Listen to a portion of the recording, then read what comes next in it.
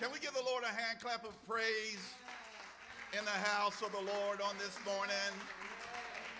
I was glad when they said unto me, let us go into the house of the Lord. For the Lord is good.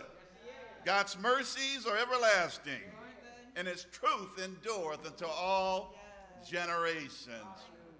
Well, good morning, everybody. If this is your first time with us this morning, I'm Reverend Ken Anderson. I'm the senior pastor at Dale and Lee Haven United Methodist Churches in Middletown in Townsend, Delaware. And I want to welcome you to another combined Dale and Lee Haven worship service on this, the 11th Sunday after Pentecost. Yes, sir. Sunday, August the 21st, 2022. This is another day that the Lord has made. Yeah.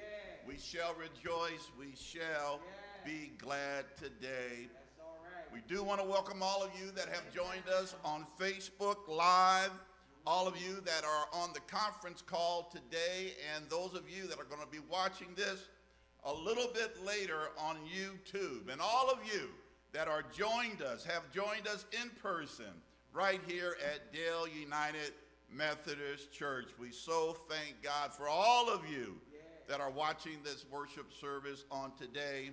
And just a reminder, next Sunday, August the 28th, it will be the fourth Sunday of the month, and you can join us in person or online as we partner with our partner church, Lee Haven, as we hold services, our worship services there at Lee Haven United Methodist Church in Towns in Delaware. We look forward to a powerful service on next Sunday as well. As I said earlier, for those of you that get my Wednesday email, this is an exciting time to be a Christian. It's an exciting time to know the Lord if you know what to look for. Amen. Amen. Exciting time to be in a relationship with one who declared in Revelation chapter 22, verse 13, I am the Alpha and the Omega. I am the first and the last, the beginning and the end. I'm so glad that I know him on this morning, aren't you? Amen.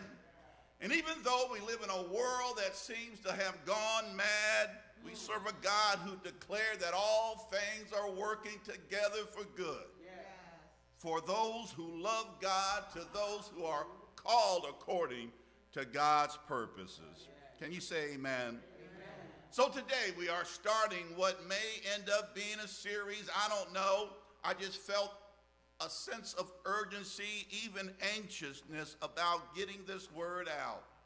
Some things that I believe are critical to being an overcomer in a day like today. And I will be sharing that with you just a little bit later. But I'm excited for the prophetic words that God has been sharing in this ministry over the last month. We've been hearing about stirring up the gift. We've been hearing about that we are justified by faith. We're the righteousness of God. We've been hearing about in this time and hour, we need to pray and to praise our way, and that if we just find a place where we can get quiet in our secret place, the Lord will fight for us.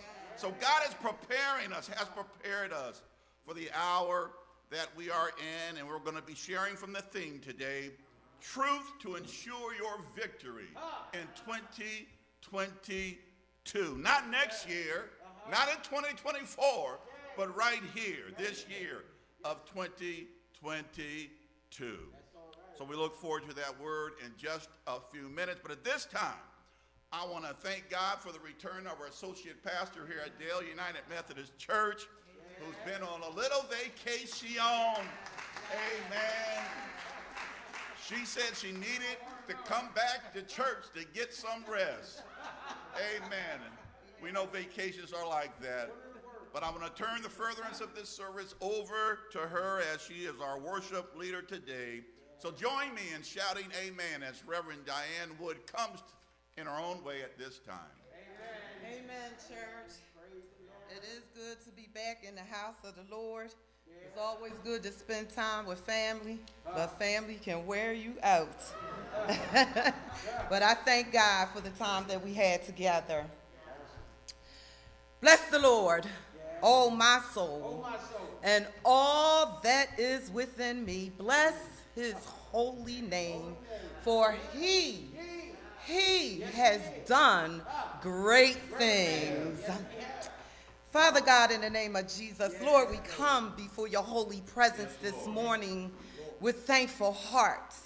We praise you on today, dear God, for being God all by yourself, for being a God that sits high and looks low, understands what your people are in need of, supplies our every need, never turns your back on us, is always with us, dear God, and blessing us with blessings, Father God, that is of abundance. Lord, we just are grateful to you this morning for who you are. We thank you for your infinite wisdom. We thank you for being majestic. We thank you, Father God, for sitting above the circle of this earth. We thank you, oh God, for just reigning over us, Father God, because in this world that we live in today, Father God, there is so much turmoil that is going on, Father God. Lord, you don't know which way to go, but one way we do know is to keep our hand in your hand, Father God, and you will show us, you will lead us, you will guide us, Father God, and you will protect us, oh God.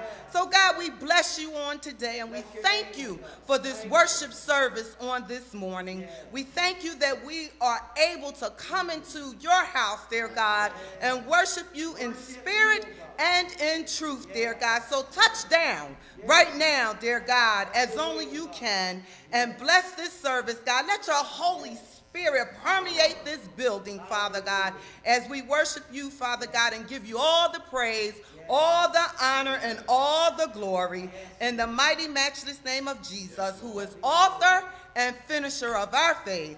Amen. At this time, I'm going to start off with acknowledging visitors. It doesn't look like we have any visitors in our physical space, but we may have some visitors who's on the conference call line or will be on Facebook and later on our YouTube page. So our church family just wants to acknowledge and pray for you all that as you worship with us today, that God will do everything that God needs to do in your life. Amen. Hearts touched by the Lord's kindness. We have shared together the blessings of God. Philippians 1:7. Can't help but be grateful. Thank you so much. Love, Geneva Skinner. Sister Skinner resides in the home across the street, and she continuously allows us to use her water supply to fill the barrels, thank you, for our tent extravaganza. So the church gave her a donation of $100, and in return, she gave the church back $50. So we just thank and praise God for her faithfulness. Amen. Amen. If there is anyone in need of food, please contact Sister Marguerite Dones at area code 302-508-9207.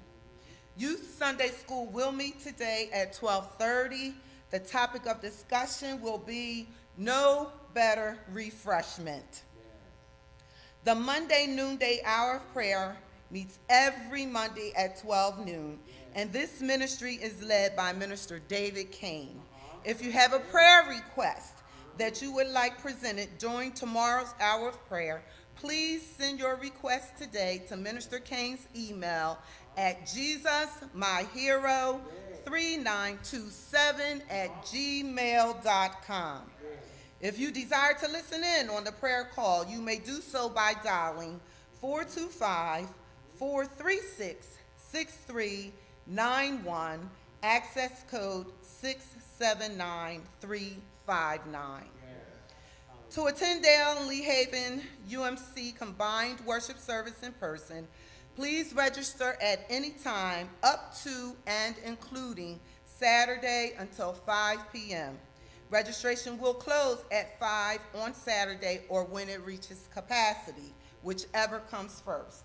For security and safety reasons, the door of the sanctuary will be secured by 10:20 a.m. Mask wearing is mandatory until further notice. Please keep our bereaving families in your prayers. Remember Sister Marguerite Donas, who has lost her brother-in-law.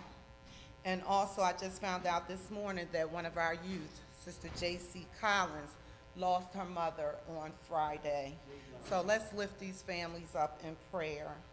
At this time, we'll ask Minister Kane to come forward and pray for our congregants and our sick and shut-in. Yes. Thank you, Reverend Wood, for those announcements. We praise and thank God, whom all blessings flow, and not to hinder the service, but Reverend Henry had given me a prayer guidance that she wanted to share with me. And through reading of that guidance, it was something that I already had in my pocket, but I praise and thank God, yes, for iron sharpening iron, because when I park here in the parking lot, I'm normally the first one here and the last one leave. But when I exit my car, I'm praying from the parking lot all the way to the sanctuary door. Once entering the sanctuary, I go around and touch every door, asking God to shield it and protect it. That's very important. See, some things is beyond the scenes that sometimes we may not have knowledge of, but that's a prayer warrior. That's what you have to do. You're supposed to even walk around the building, ask God to keep his angels so that the enemy can't come through like a flood. So just remind, I thank you, Reverend Henry, for that guidance.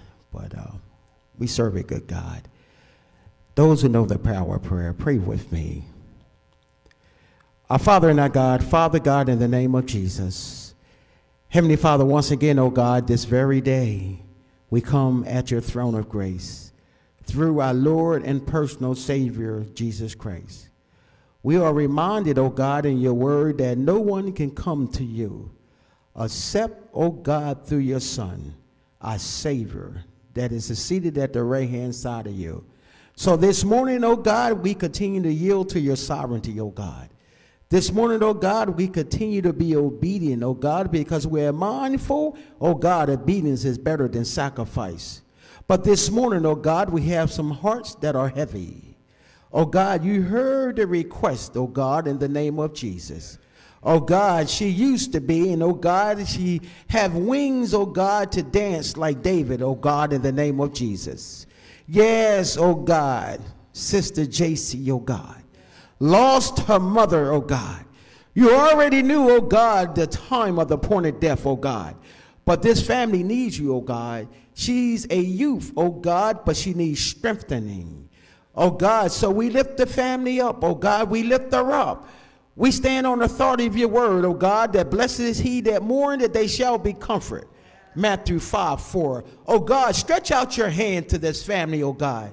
And oh God, we continue, oh God, to pray, oh God, that those that are grieving this morning, oh God. How about the Saunders family, oh God, in the name of Jesus? Yes, Heavenly Father, there is death in the family, oh God. But oh God, we reckon, oh God, that, oh God, that their loved ones here fall asleep in Christ Jesus, they will see their loved ones again. But in the meanwhile, oh God, we continue to stand in the gap. We continue to touch and agree, oh God, for the families, oh God, that's still in mourning. And oh God, in the meanwhile, oh God, we have some folks that are still sick and shut in, oh God, in the name of Jesus. They need your strength, oh God. They need your healing, oh God. They stand on the authority of your word, oh God, in the book of Isaiah, oh God, that by your stripes that they are healed. Oh God, stretch out your hand to thee, oh God. You hear the cry, oh God. You know the names that's written in the little red book. Oh God, you hear the cries on the fourth watch of the night at 3 a.m., oh God. When others are sleeping and slumbering, oh God, that the intercessors is standing in the gap. Oh God, this morning, oh God, we have some folks, oh God, that's not here this day because they are sick and shut in, oh God. Oh God, go down to rehabilitation center. Go in Christiana, oh God. Go down to Pam, oh God. Oh God, strengthen these people, oh God, They need you, oh God. Let them hear from heaven this day, oh God, in the name of Jesus. And, oh God, after it's all said and done, oh God, I'm quite sure they'll be like the 1 out of the 10 that come back and say, look what Jesus done for me. Have your way this day, oh God. Bless your word, oh God. And, oh God, we promise you, after it's all said and done, Pastor, we'll be so careful to continue to give you the glory, to give you the honor, and to give you the praise. Almighty powers of Calvary, victory in Jesus' name. Let God's children say amen, amen, amen. That's right. Lift him up. Give him a hand clap. He deserves every bit of it. Give him a hand clap. Somebody shout hallelujah. Somebody shout hallelujah. Glory to God.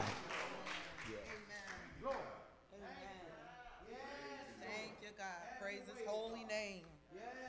Thank you, Minister King, for that prayer. We will now have Brother Alan Hitchner come forward with our scripture reading this morning. I emailed him, and he was delighted to read the Word of God. So we praise God for that. And then after scripture, we will have our tithe and offering by Pastor Ken. Amen.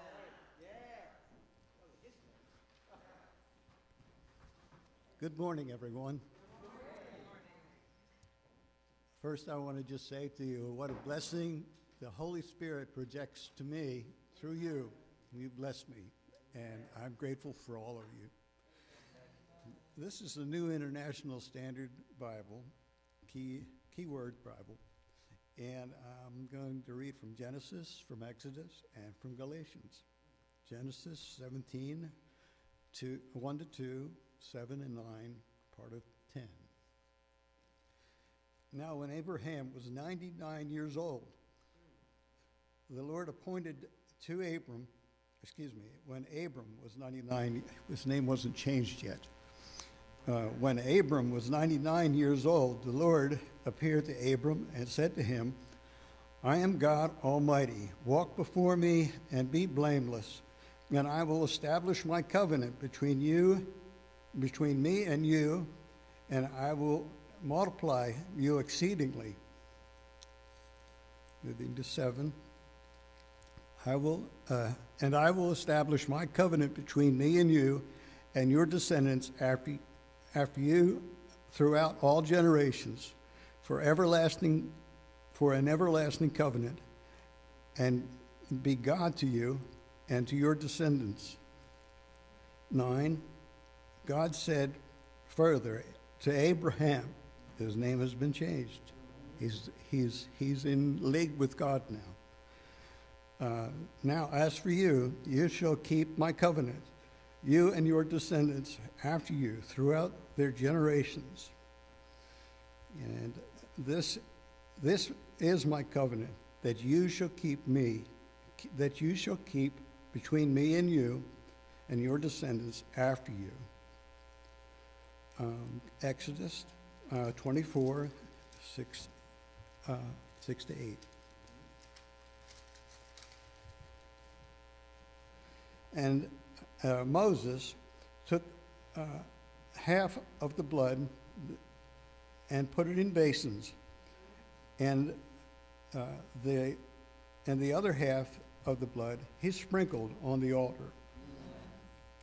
Then he took the book of the covenant and read it in the hearing of the people, and they said, all that the Lord has spoken we will do. We will be obedient. So Moses took the blood and sprinkled it on the people and said, behold, the blood of the covenant, which the Lord has made with you in accordance with all these words. So on to Galatians 3, 13 to 16, and then 29.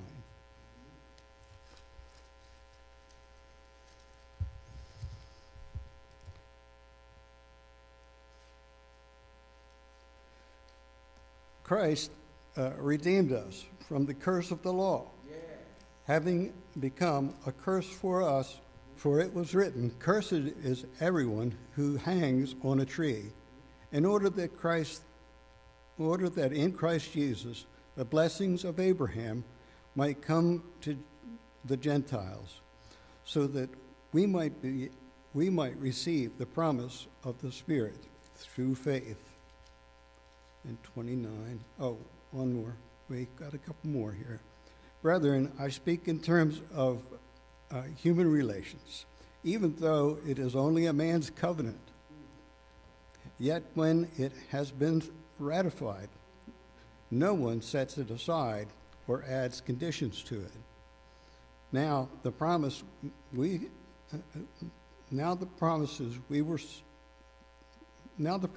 were spoken to Abraham and to his seed. He does not say to his seeds, referring to many, but rather to one, and to your seed, that is Christ. 29. And if you belong to Christ, then you are Abraham's offspring, heirs according to the promise. Thank you, Lord.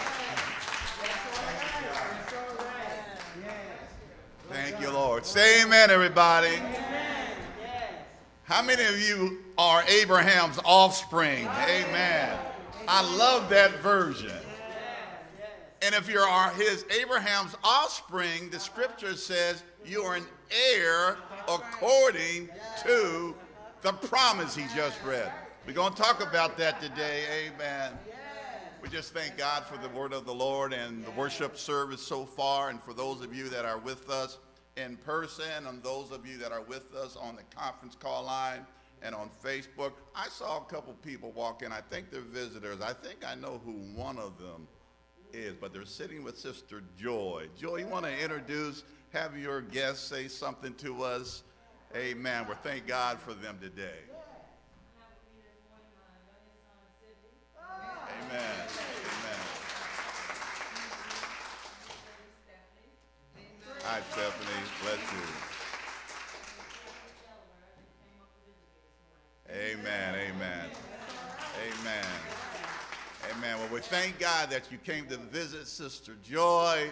We call her Sister Joy. And that, because you could have gone to Starbucks, y'all could have gone to Dunkin' Donuts, but you came to the house of the Lord, so we thank God for you. And we pray that God would speak to your heart through what happens here today. As we prepare to receive our tithes and offering, there's a very powerful and hopeful passage of Scripture in the book of Hebrews in chapter 10, verses 35 through 37, that I think we can apply to a number of areas in our lives where we are standing in faith before God, having prayed and yet believing. And even though by faith we believe that we receive when we ask, we may not have yet seen the physical manifestation of that which you're praying about. Amen. That's right.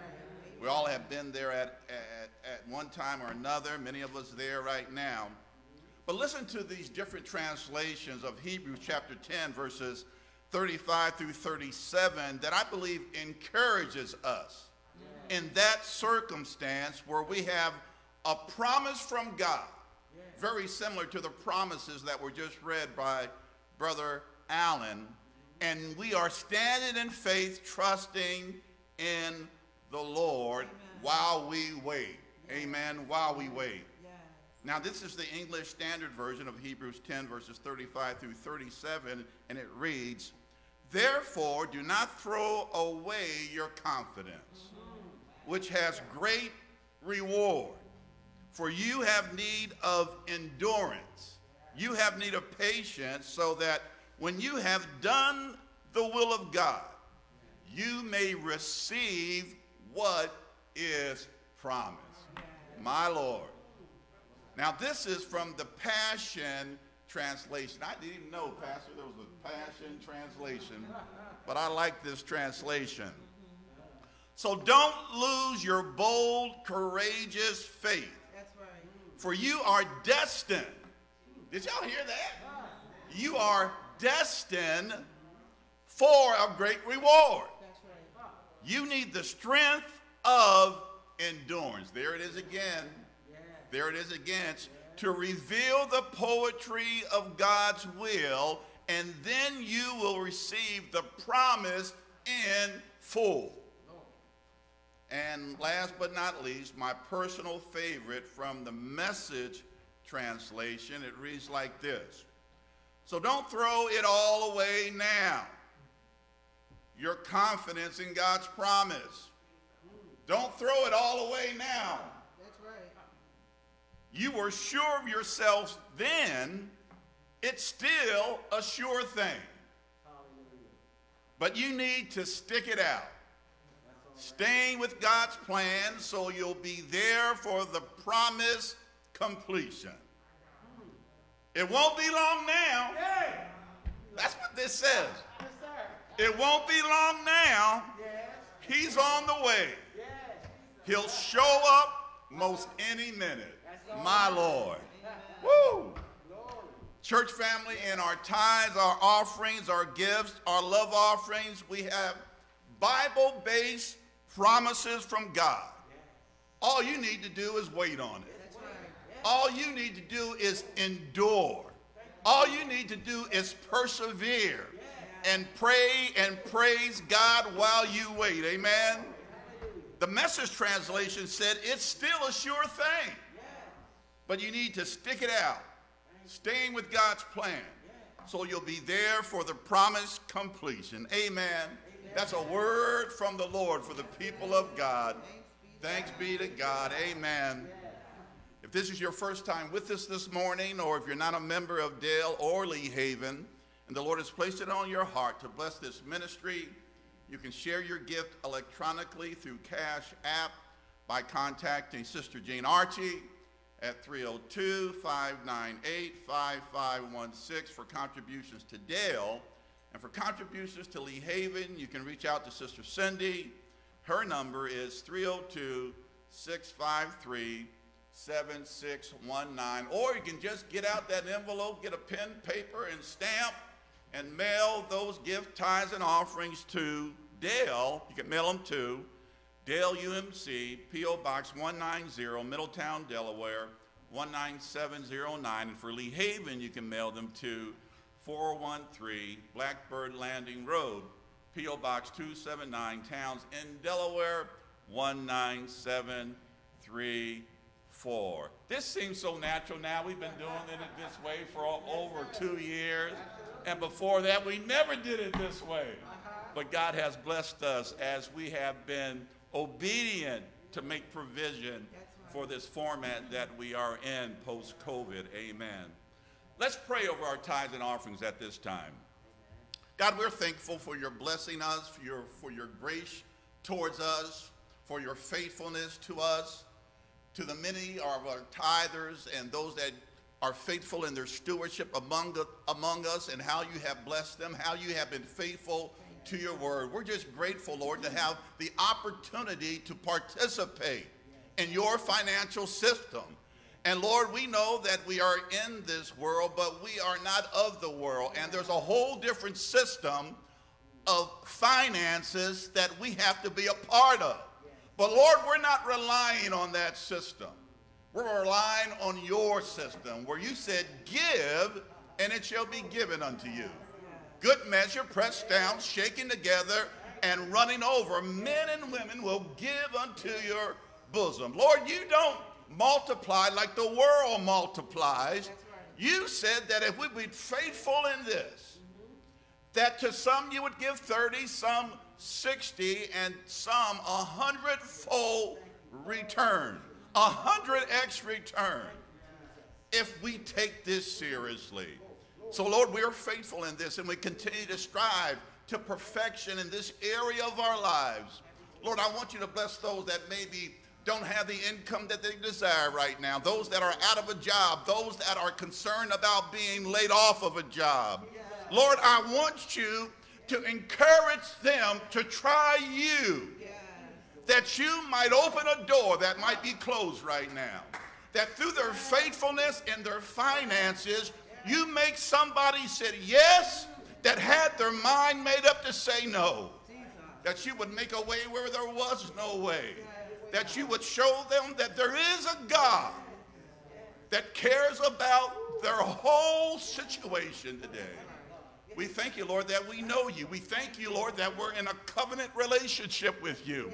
We thank you, Lord, that you won't break that promise, that relationship that was established in your own blood. So we're grateful today. And we thank you for all that you've done, all that you're doing, and all that you're going to do among us. In the name of Jesus we pray. Let everybody say, amen and amen. Amen. Thank you for that tithe and offering lesson this morning. We serve an awesome God. And if we just hang on in there, God will provide for us and God will take care of us. If we keep our faith and trust, you know what God can do, because we've all have experienced what God can do. We will have our solo now by Sister Lavanya Johnson, followed by her solo. We will have our word for today, a truth that will ensure your victory in 2022.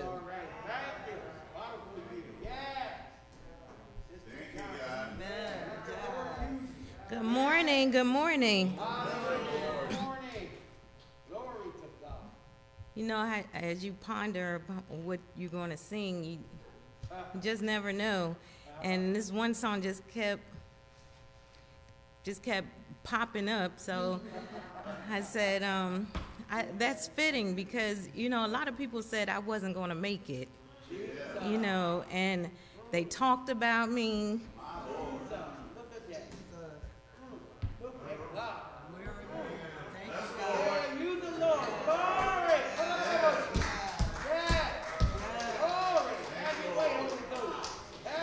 You don't know my story. Because if you knew my story, you would be like, wow, how is she still standing?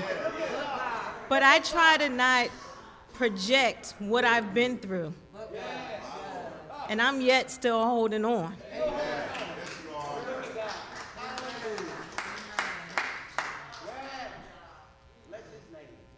They said I wouldn't make it.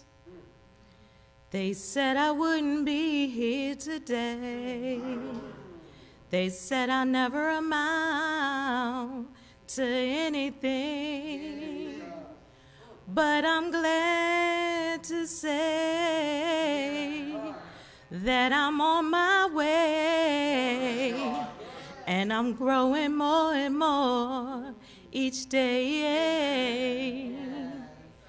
There were many that started out with me, but now they've gone astray. But I'm still holding on. I'm still holding on. Lord, I'm still holding on to his hand. You see, when I was young, I gave God my hand, and I told him to lead the way. Though the road's been rough and the going's been mighty tough, still I ain't going nowhere. I'm right here to stay. Though I've been talked about and oh, I've been criticized, I had to wipe many tears from my eyes, but I'm still holding on. Lord, I'm still holding on. Oh, I'm still holding on to his hands. Through hard trials, through tribulations, I'm still holding on. Yes, I'm in God's holy plan. talked about me, I'm still holding on. Yes, I'm bound for that promised land. I'll never let go of his hand. Through hard trials, through tribulation, I'm still holding on. Yes, I'm in God's holy plan. Though they scandalize my name, I'm still holding on. Yes, I'm bound for the promised land. I'll never let go of his hand. I'll never let go of his hand.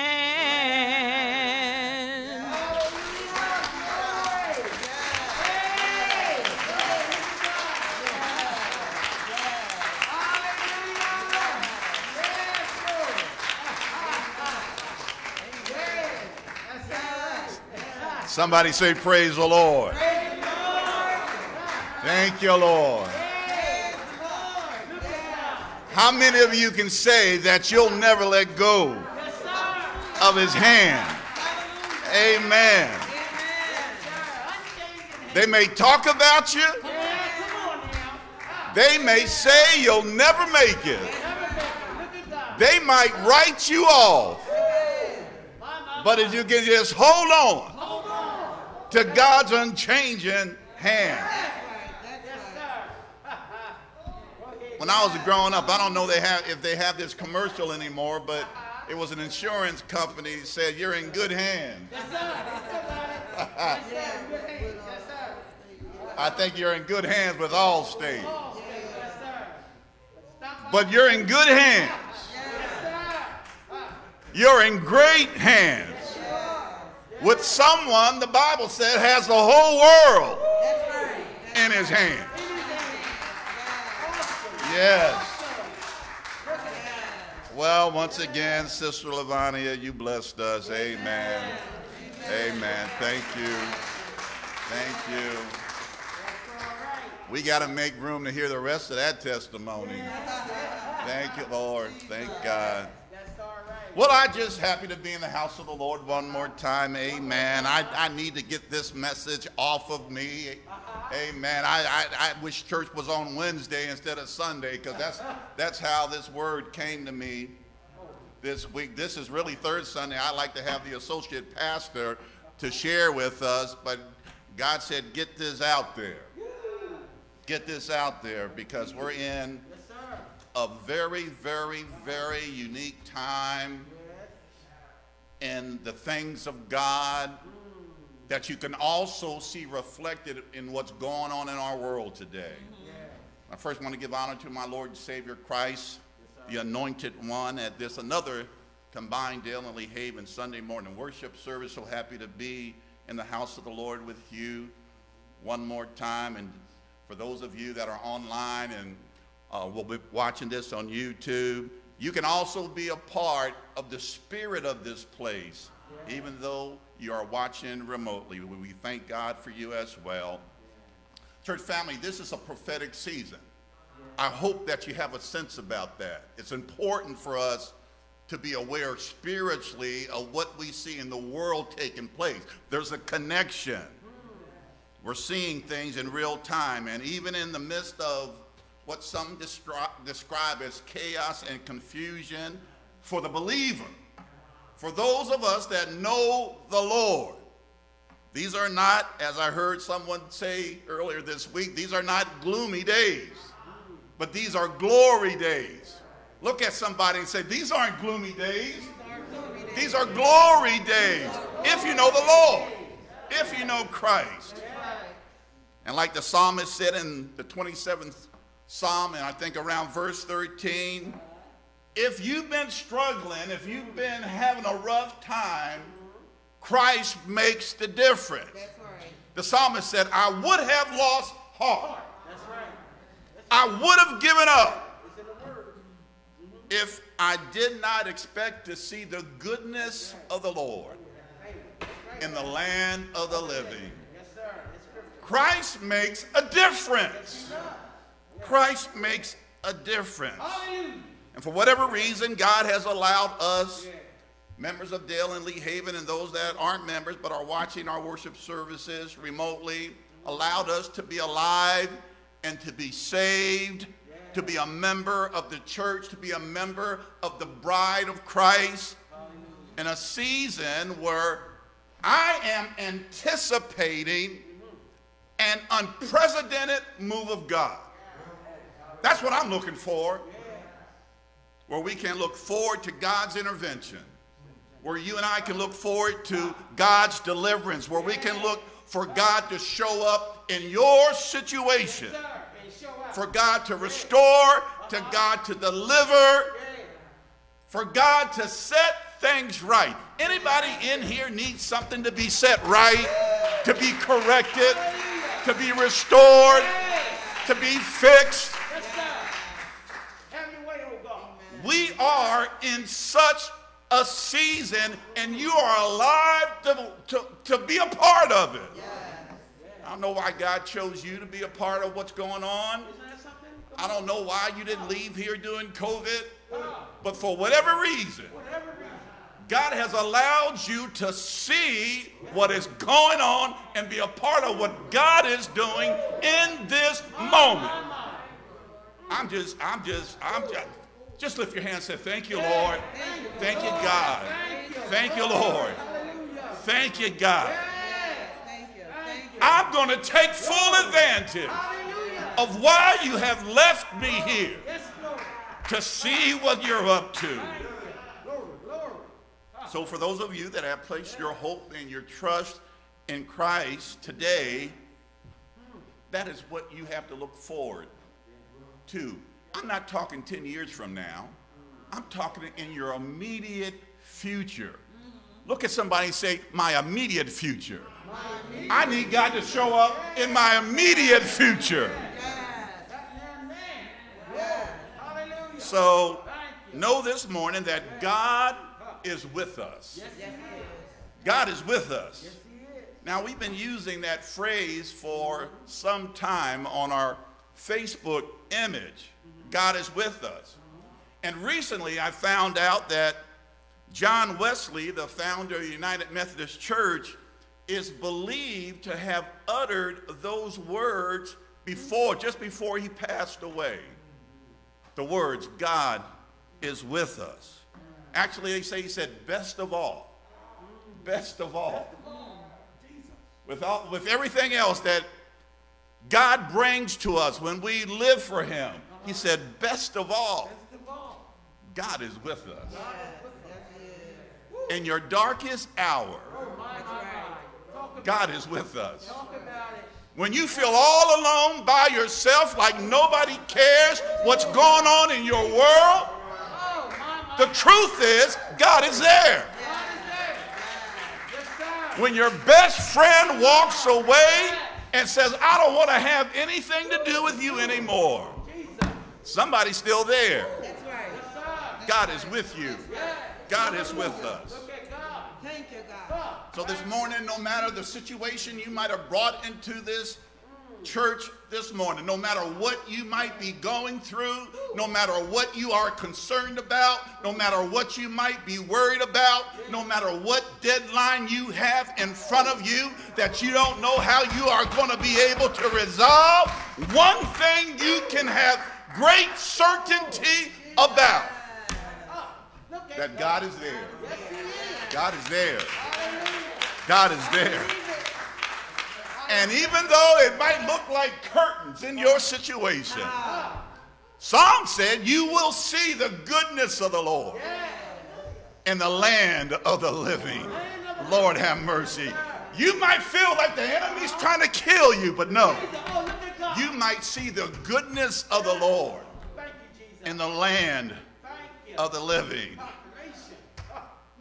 My. So, the Lord's been dealing with me for some time now, and as I shared more recently, with an increased sense of urgency to bring forth a truth that needs to be refreshed among us and firmly established in our hearts. Now, if you've been a member for Dale Lee Haven, this is not a new word. We've shared it a couple different times, but the Lord is saying, refresh. Get firmly established in this. That says to me, something is up. Something is up. When we hear that in the light of what the Lord has already spoken from this pulpit, starting for about a year ago, and what we have seen happen since. This truth is one of the first most important truths in the Word of God that was ministered to me about 35 years ago when I first came to really know the Lord. Did you hear what I said, really know the Lord? Because I'm older than 35, right? I still look okay, but I'm older than 35, right? And I've been in church. My mama dragged me to church on Sunday when I was 10 years old. If I didn't go to church, I couldn't come out on Sunday. Now, our parents don't do that today. They should. Our children might be a whole lot better. But so I've been in church basically all my life. But I was hearing, but I never really heard. I never really heard until my first year of college. I could quote scripture like a preacher at 15 years old. But I didn't know what I was talking about. I didn't know the one who I was talking about. I could dress up, look like I was a church person, and was living in darkness. I knew how to be churchy.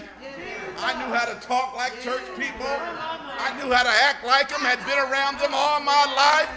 But I was a zombie, living, breathing, but void of the Spirit of God on the inside. I don't know why I went there, but this truth that I heard one day impacted me and has impacted me even up to this very moment. If there is a so-called secret to my success, it's embedded in this word that we're going to refresh, reestablish, because we're at general quarters. Those of you that are in the military know that just before you went to an urgent situation at sea or in the Army, military, you went to what they call general quarters. Bells and whistles would go off. You put on all your armor. You put your helmet. You got your most dangerous weapons. And you went to your bunker or you went to your duty station because something was about to go down. Something was about to go down.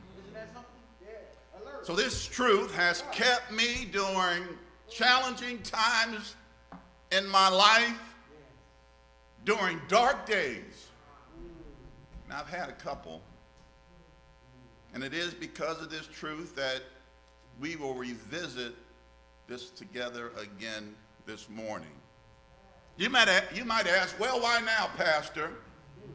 I would answer because it looks like it's about to get real in this world that we are in. Even though these are exciting times if you know the Lord. If you know the Lord. Because your ship is about to come in. Can you say amen?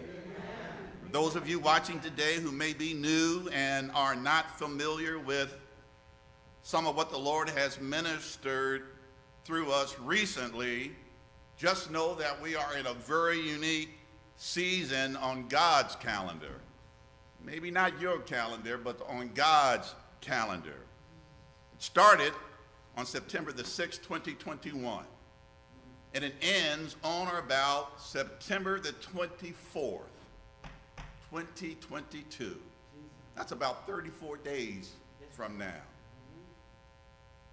It's a sabbatical year that we are in. But on the Jewish calendar, it is not just a sabbatical year, it's the 50th sabbatical year, which is a Jubilee year, which occurs every seventh Sabbath year. They call it a Shema, which means it happens every 50 years. Very unique. And we're here in it. And most people and most pastors I know don't even know about it. Jesus. Woo. Come on. And historically, when celebrated by the Orthodox Jews, they would look forward to economic, cultural, environmental, and community resets. Restructuring. A time and a season when the land and the people would have a time of rest. And those who were held captive in any way would be set free. Anybody need to be set free from something? From something? Now, there are some Jews who would tell you that they don't practice this today. But when you observe the chaos, the turmoil, the obvious restructuring that is taking place literally in every segment of our world today, many believe, including your pastor, prophetically, that God is up to something unprecedented that nobody alive today has ever seen in their lifetime. The thing that comes closest to it is what we read in the book of Exodus. When the Hebrews, who had been captive in Egypt for 400 years, after God dealt with them, Pharaoh, through plagues, even resulting in the death of Pharaoh's own son, finally, Pharaoh let the people go. And they didn't leave empty-handed. They left with silver and gold and the riches of Egypt that they helped cultivate in the first place. And the Bible says when they walked out of Egypt, there was not a feeble or a weak one among them. That's the closest thing that I can share with you about the moment that we are in. God's up to something, especially in the light of some things that took place 50 years ago in this country that many Christians believe did much harm to this country spiritually, even offended God. And all of a sudden, God's dealing with those things, I believe. Now, whatever you might think about Roe versus Wade, just put that aside for a minute.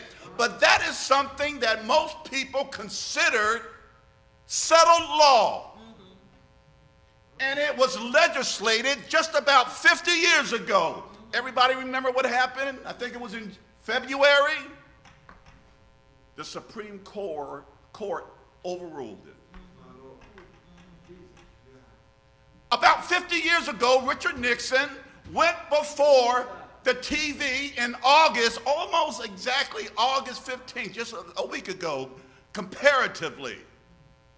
And the gold standard, which made the money we have valuable, worth something, accountable to a standard, he took us off the gold standard. And we've been paying for that ever since. In a dollar that is worth 90% less than what it was worth, let alone inflation and 1% owning 95% of the wealth. That did harm to most people in this country, especially most black people in this country. So it seems that something special about this 50-year sabbatical year. And so during this sabbatical year, it appears that a restructuring is taking place. Chaos and confusion is a result because there are some on the top that are going to have to be dealt with, it seems. For there to be equity, for there to be balance, for there to be continuity and fairness among humanity, the Lord is making the crooked path straight, setting some things in order, setting the captive free. God is breaking yokes, taking down some and setting up another. Only God can do that. And it's happening in every segment of our society, and not just here in the United States and Western countries, but it's happening globally. Right now, it's happening. And so for the rest of the month of August, and as we approach September the 24th, 2022, the end of this 50th sabbatical year, and as we move into the period of the Jewish festival known as the Feast of Trumpets, go look it up when you get a chance. You need to know about the Feast of Trumpets because we might see equivalency with the Feast of Trumpets of old in this moment. In this moment. The Lord urged me to remind us when it looks like things are even out of more control than they've already been. The Lord wants you to know that He is yet in control. God is yet in control. Can you believe that? God is yet in control. He's Alpha, He's Omega. He knows the end from the beginning. He knows everything in between. He allows some things until He gets ready to make His move. And what I'm telling you today, He's about to make a move. He's about to make a move. And in the process of making that move, He might tear up some stuff. He might have to restructure some things. Those that are doing exceptionally well might have to feel what it feels like to be in need for a minute. As God equalizes things, as God makes things fair. Some folk, not everybody, but some folk got what they are by messing over folk. God's going to make it right. Somebody got a promotion because they knew somebody, you were more qualified, you were better at it, you had been there long enough, and you didn't get it. God's going to fix that.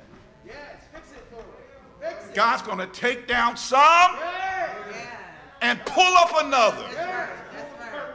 Yes, sir. That's what's happening. That's what's going on. I couldn't have done that. Because I'm not God, and my methods would have been different. Because I haven't always been saved. My methods would have been different.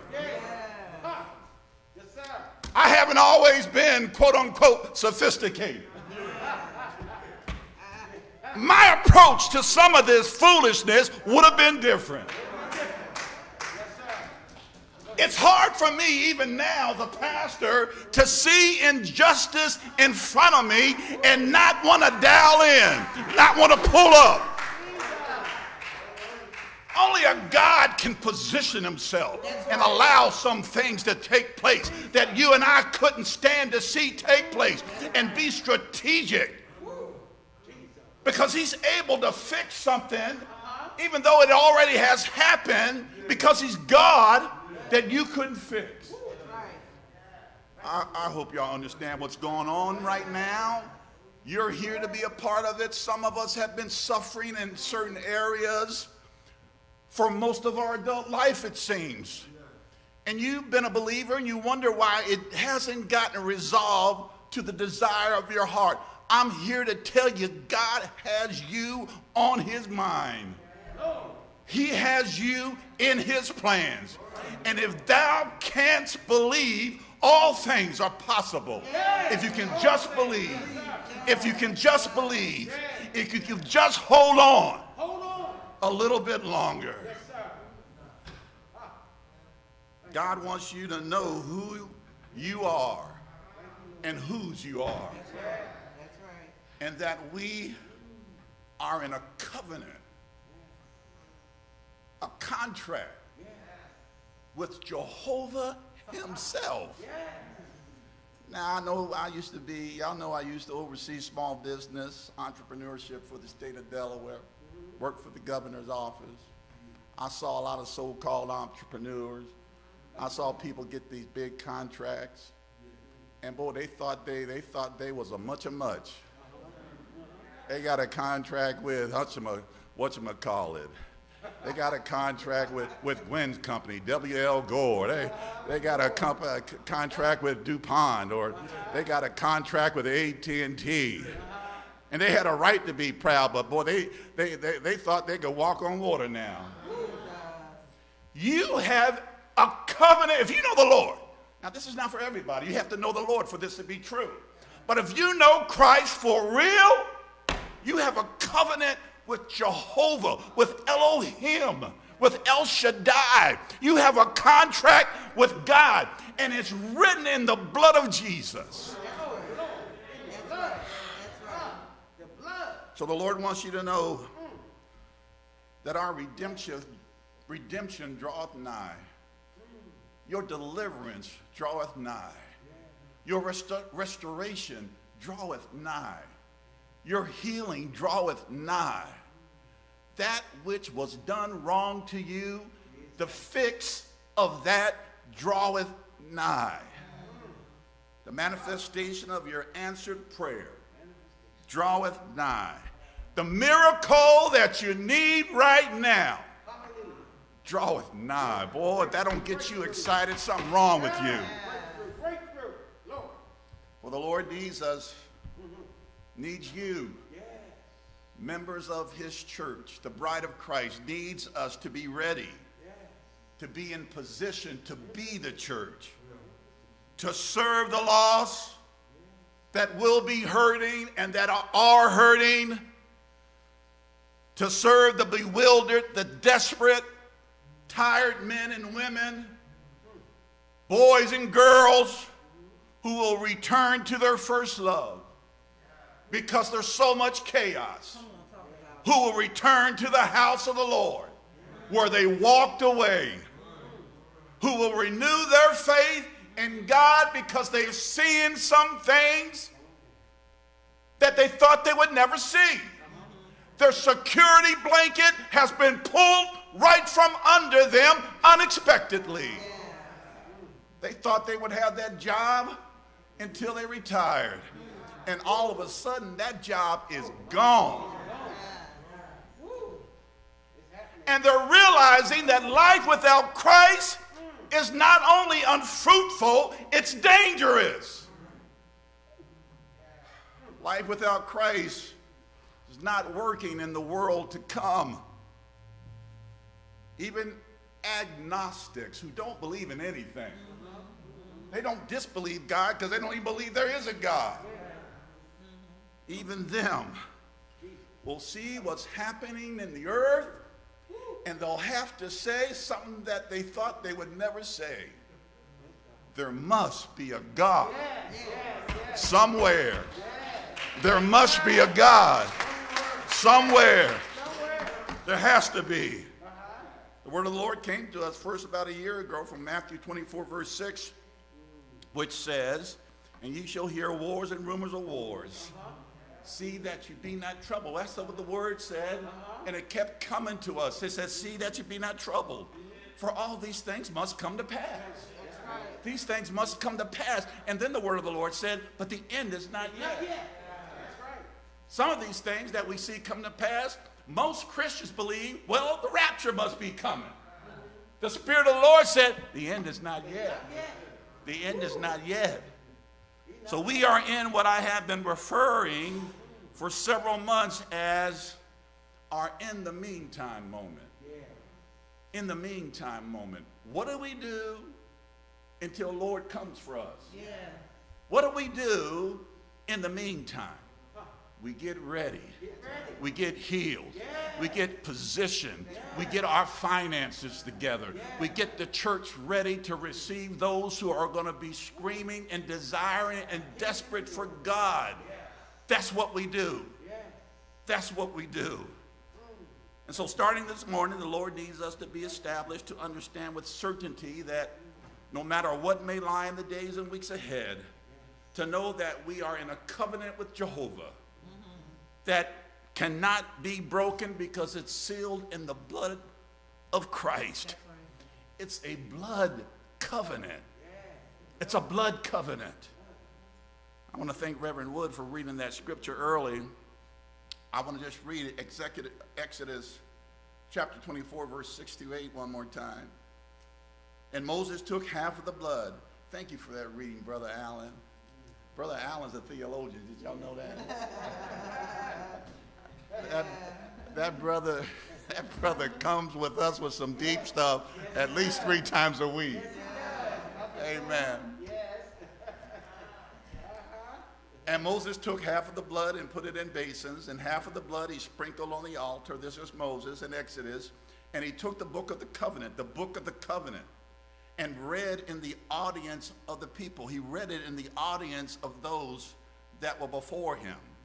And they said, all that the Lord hath said will we do, and be obedient. And Moses took the blood and sprinkled it on the people and said, behold the blood of the covenant, which the Lord hath made with you concerning all these words.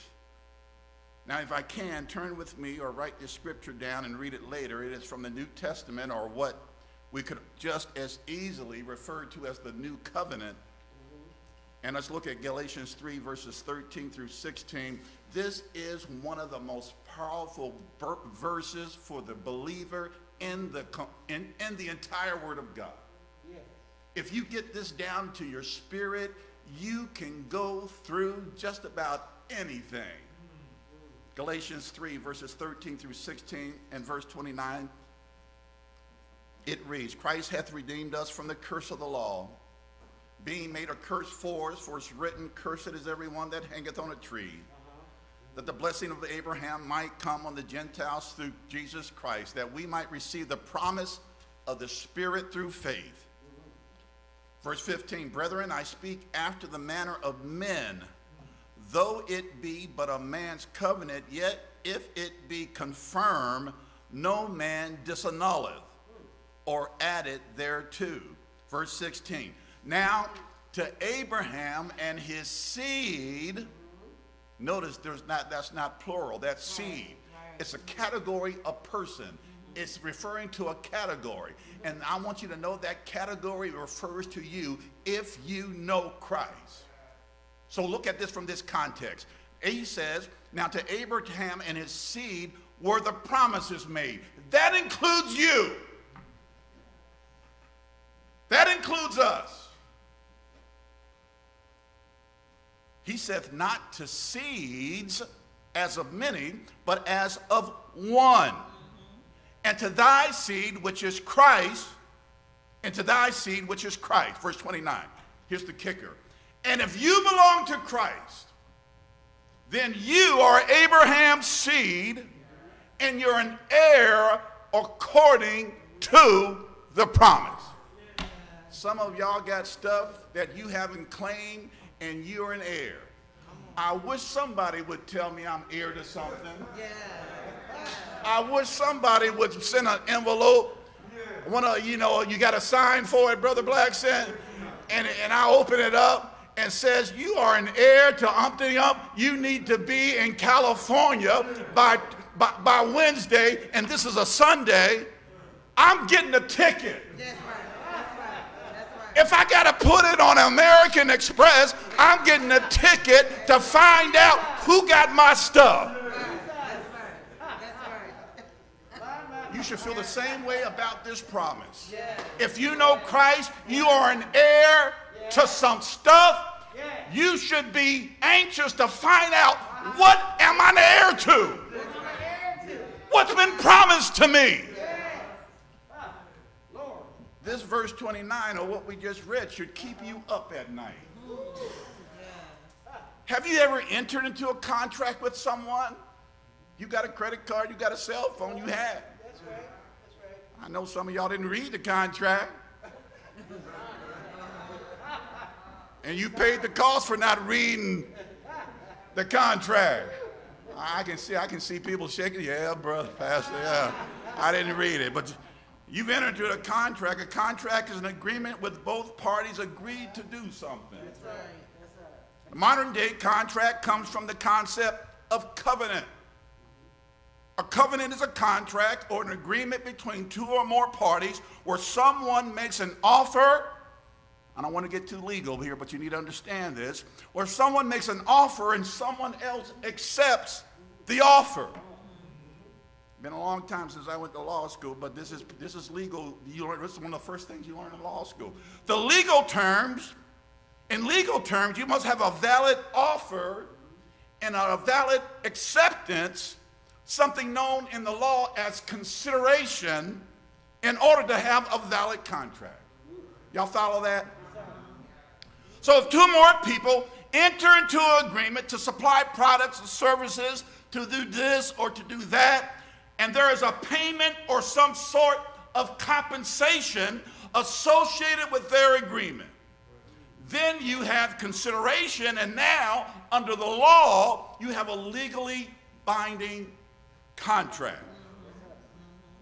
And if you fail to do, at this point, what the contract says, they call it a breach of contract. And you can be sued. Now, that's true both in this world and to some degree in God's system. Except in God's system, under the Old Testament protocol, blood was always involved. Blood was involved. I'm not going to talk about the details of that this Sunday, but if the Lord says, maybe next Sunday. To violate that agreement or fail to do what you said you would do would place you in breach. You would be in breach. You would have violated the agreement, broken the contract. In our natural laws, it would make you subject to legal remedies, as I said. Now, under the Old Covenant, to break a covenant, under the Old Testament, to breach a covenant usually meant that blood would have to be shed. That's right. That's right. Because most of those covenants were sealed in what? Blood. They were sealed in blood. That's right. They were blood covenants. You break it, blood had to be shed. Something would have to die. Because most covenants were sealed in an elaborate ceremony that involved the shedding of blood. What can wash my sins away? Nothing but the blood. Nothing but the blood of Jesus. Oh, how precious is the flow that made me white as snow. No other font I know. Nothing but the blood. I know it was the blood. I know it was the blood. I know it was the blood for me. One day when I was lost, and I was lost, y'all. He died on the cross. And I know it was the blood for me. There are various kinds of covenants throughout the Word of God. I'm going to close for today, but some are conditional, some are unconditional, and some were general. In conditional covenants, both parties have to both do something. Do what they agreed to do for the covenant to work. If those requirements are not fulfilled, then the covenant is broken. Now, general covenants are not specific to one people group and can involve a wide range of people, but unconditional covenants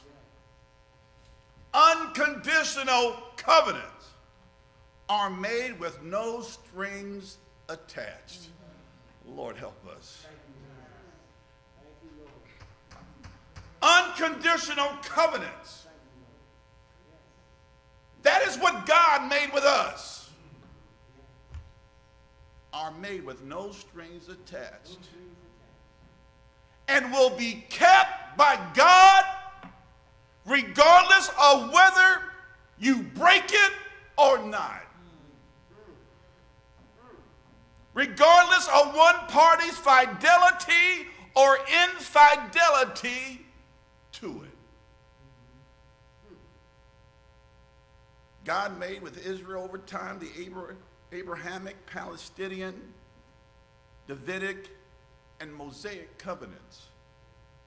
The first three, Abrahamic, Palestinian, and Davidic covenants, were unconditional. They were unconditional. In other words, regardless of whether Israel was and is obedient to God or not. Are you listening to me? Yes.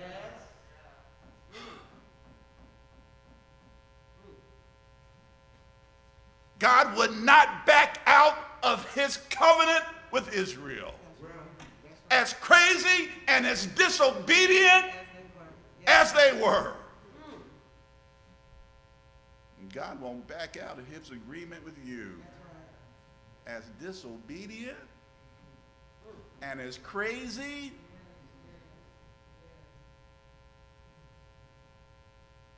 God will fulfill his covenant. Now they might suffer. They might be delayed. Israel wandered in the wilderness for 40 years, and most theologians believe it was really an 11-day trip. How long have we been delayed and wandered for a legitimate promise that God had for us because of our own disobedience? It hasn't come forth. You blaming the supervisor. You haven't seen manifestation yet. You're blaming the devil.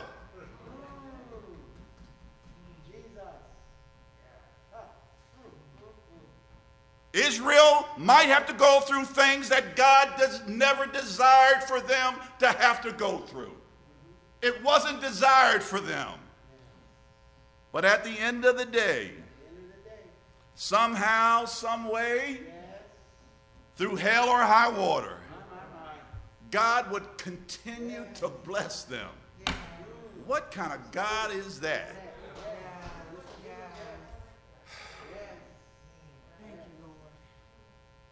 Think about yourself.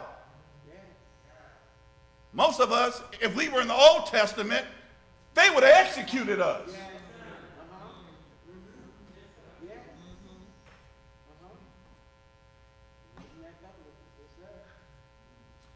Jesus demonstrated a covenant relationship when Mary Magdalene was taken in the act of adultery. No, they didn't say she committed adultery.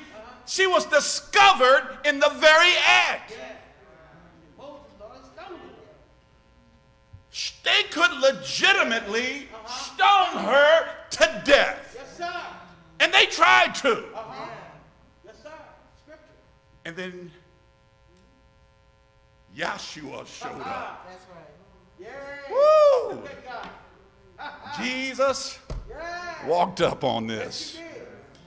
And the Bible says, depending on what version you read, it says that he bent down in the middle, people with stones in their hands, getting ready to throw and do what the law said do. And Jesus bent down. Nobody really knows what he wrote. I heard some people trying to say what he wrote, but he wrote and started writing. I think he was just waiting for the right moment. That's something I do. That's something I would do. If I knew I was Jesus and I could make some stuff happen, that's why I'd get down there and just start writing on, start writing on something. I was not saying anything, not meaning anything. I'm not writing nothing. I just started. Look at God. Jesus started writing, and he said, which was contrary to the law at that time. Jesus was writing a new law. As only he could do, because he was God in the flesh. That's right. That's right. He was God in the flesh. And he said, anybody out there with a stone in your hand? If you're without sin, you throw the first stone. You throw the first one. And I imagine there was a long, pregnant pause. And then everybody started slowly walking away, dropping their stones in the process. That's what covenant relationship looks like. And God is refreshing and reestablishing us in this truth for a reason. Now, next time the Lord's saying the same, we may take a break a Sunday off, but I want to describe to you what the blood covenant ceremony was like, because it was directly related to the crucifixion of Christ. And you'll never look at the crucifixion the same ever again. Every head bowed. God, we thank you for what you're sowing in us through this word. We know that it's being done for a reason, that we might be established in you, that we might know who we are and whose we are, that if there is things that we might see in the days that lie ahead that seem unseemly to us, where the enemy might attempt to bring fear in our hearts, that we would remember that we have a covenant with God today, and that we would know that you have already covenant that you would take care of us, that you would provide for us, that even in the midst of chaos and confusion, you would make a way where for some there was no way, that you would be a river in the desert for those for whom you have chosen. So we rejoice in you today. We thank you for what you're bringing and what you're doing in our midst. Bless everyone that's with us today. Meet every need that's under the sound of my voice. If there's someone that doesn't know the Lord today, I pray that they would hear something that would cause them to inquire of somebody they believe knows Christ, that they might ask the question, what must I do to be saved? We thank God for them.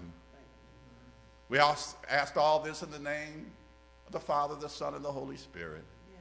Let everybody say, amen. Give the Lord a hand clap of praise.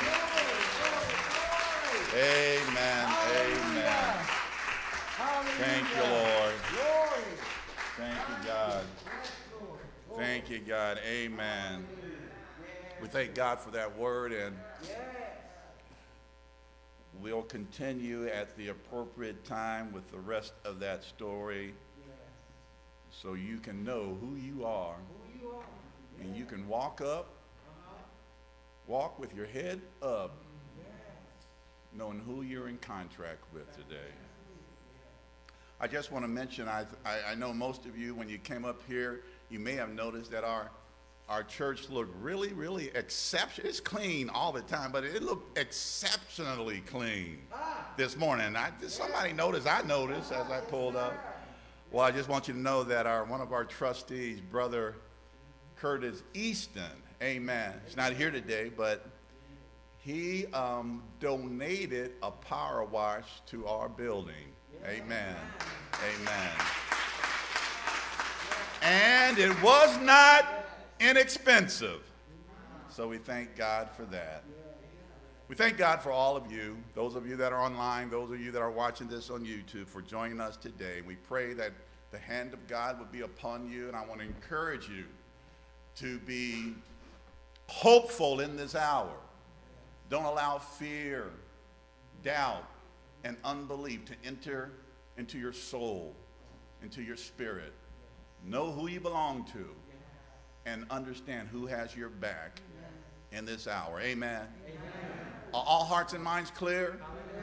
Please join me in the benediction.